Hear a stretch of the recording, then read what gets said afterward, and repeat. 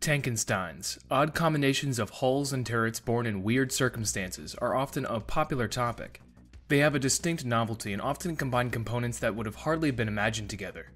An example of such conversion, which has gained some notoriety, is the Taiwanese Wancheng-2, combining a modified M113A1 hull and M24 Chaffee turret.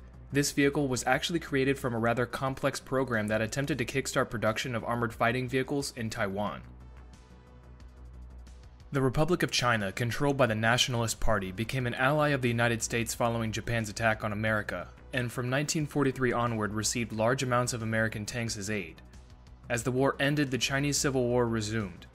In 1949, the Communists managed to kick out the Republic of China and Nationalist Party from the mainland.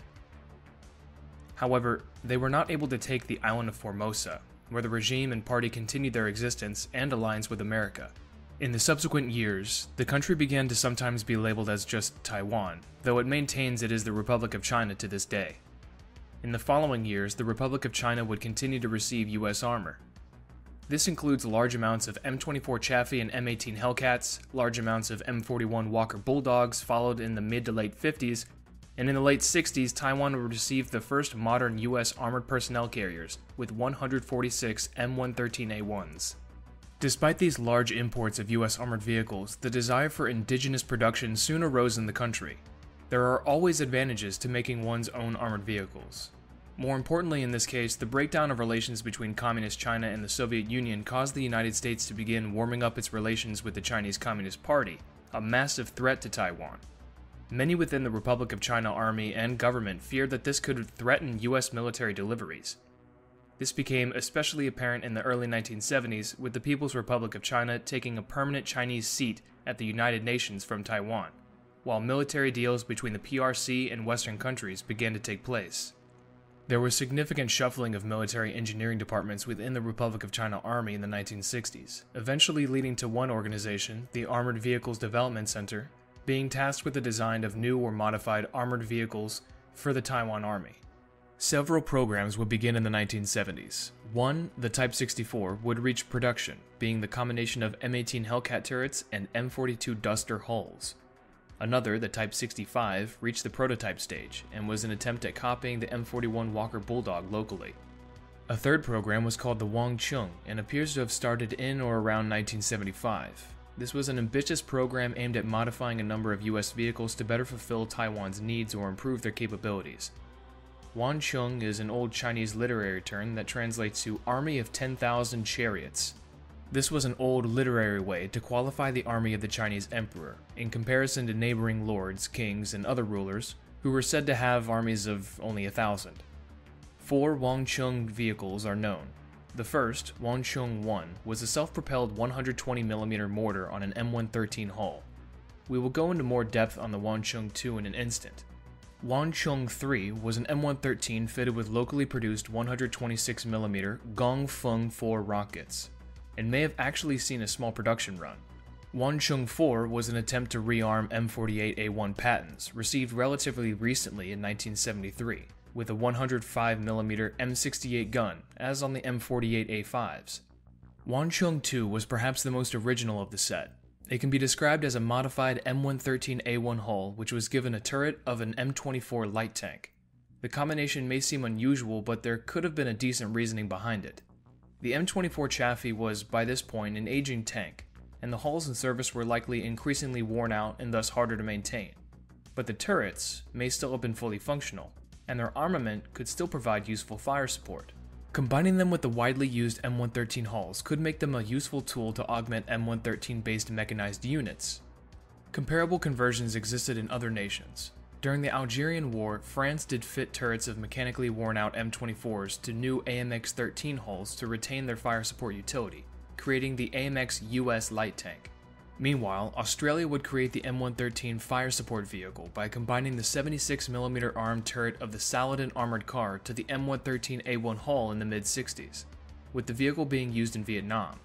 In the 1970s, at the same time as Taiwan was studying the Wancheng vehicles, Australia would double down with the M113A1 medium reconnaissance vehicle, which used the more modern turret of the Scorpion light tank. The base M113A1 is an American armored personnel carrier which is best described as a welded aluminum box. It is shaped for buoyancy and is amphibious, being propelled through the water by the movement of the tracks. The engine is installed on the front right. The original M113 had a gasoline engine, but this has been supplanted by a diesel on the M113A1. This was the Detroit Diesel 6V53, producing 215 horsepower. The vehicle had a crew of 2 and was fitted for 11 dismounts in the rear.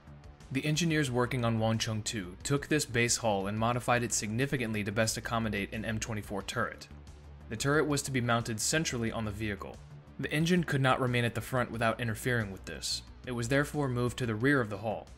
The center and front of the hull were lowered, with only the rear of the Wangcheng 2 hull, around where the engine was located, retaining the original height. There does not appear to have been any modifications to the vehicle's width or length.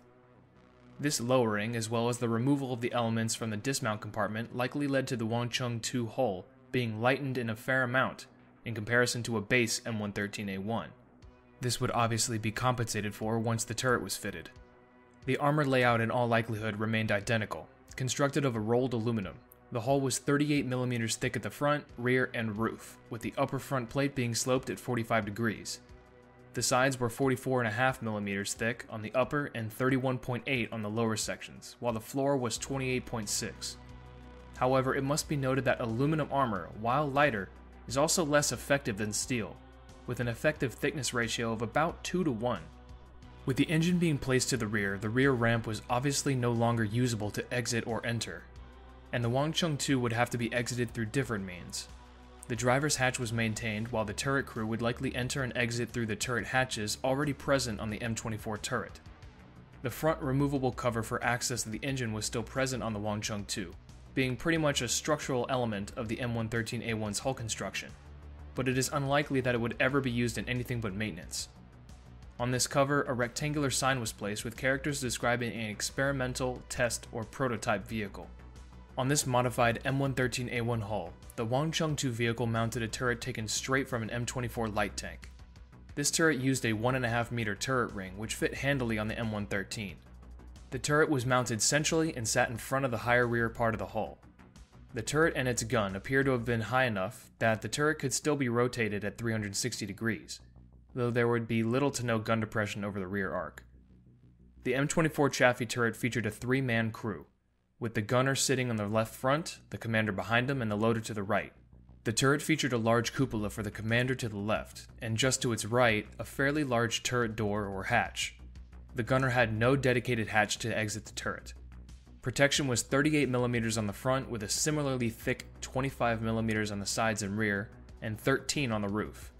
This was homogeneous steel, and so it would be more protective than the aluminum hull. The main armament of this turret was the 75mm M6, which fired the same ammunition as the M4 Sherman's M3. This gun could fire the M48 high explosive round containing an explosive charge of 680 grams of TNT. This was still a quite capable weapon in the fire support role, having deadly potential against recently landed troops which had not yet had the time to dig in. Against armored targets, the gun could fire the M61 and M72 armor-piercing rounds. Both were fired at 618 meters per second. Overall, the gun can penetrate more than 100mm of armor at point-blank range, and still about 75 at a kilometer, or even about 60 at 2. These values may seem very low for the 1970s, and were indeed much poorer than a larger, more modern tank gun. That said, in case of a communist landing against Taiwan around the time, the first wave's armored vehicle fleets would have consisted of lightly armored, amphibious vehicles like the Type 63 light tank and 63A armored personnel carrier. These were essentially only armored against rifle-caliber ammunition, and the 75mm M6's projectiles could penetrate them at any combat range. The machine gun configuration of the turret was also shuffled around. Originally, the M250 cal was mounted at the rear of the turret to be fired from the engine deck. It was moved to the commander's cupola so it could be operated without a crew member having to leave their post. The rear mount was not abandoned, and instead fitted with a 30-06 M1919A4 machine gun. Though many points can be guessed by the features of the M113A1 and M24, the exact specs of the Wangcheng 2 are not known.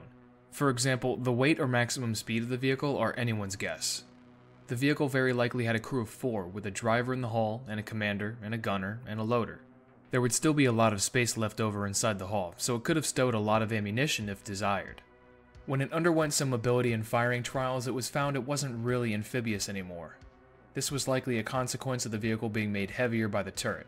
Guessing the exact weight of the Wangcheng-2 is not possible due to the changes that were made to the hull, as well as the addition of the turret.